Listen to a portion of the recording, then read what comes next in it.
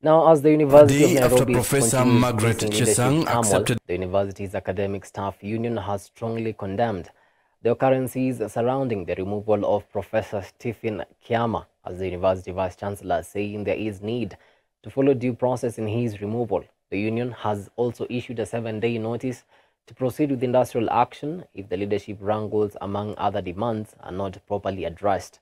Our reporter Sami Adika with more.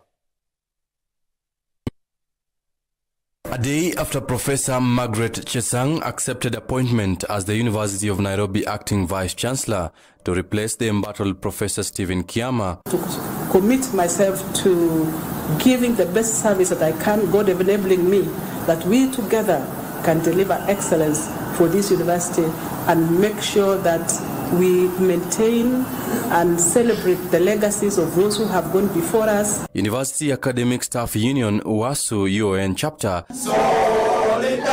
led by its Secretary General Maloba Wekesa, has accused the university's council of meddling with the institution's top leadership. Humiliating a full professor at the university in the precincts of the university itself is wrong.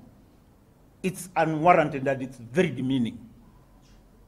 We are urging the University Council, take all the evidence you have, because we've just heard that, I don't know, he has 20 billion missing or something like that. Take all that evidence to the investigative arms of the government. UASU says the leadership instability is greatly affecting its staff, as there has been instances of delay in salary disbursement. Once labor is served, salaries are paid.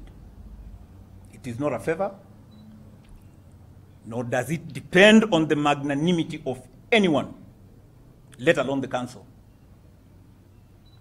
The delay in disbursing the July salaries to the staff of the University of Nairobi is actually a result of the University Council not getting its act together. The leaders now want the Ruto-led government to intervene and ensure the wrangles are fully resolved. We are now calling again on the government to intervene with urgency. Let the leadership rise away from the squabbles that we are seeing. Highlighting a number of issues affecting its members at the University of Nairobi, the leaders have threatened to take industrial action if their demands are not addressed in 7 days. The University Council needs to act on the demands we are asking, failure of which we will go back to our members and ask them to shelve their labor. That is the due process of the law.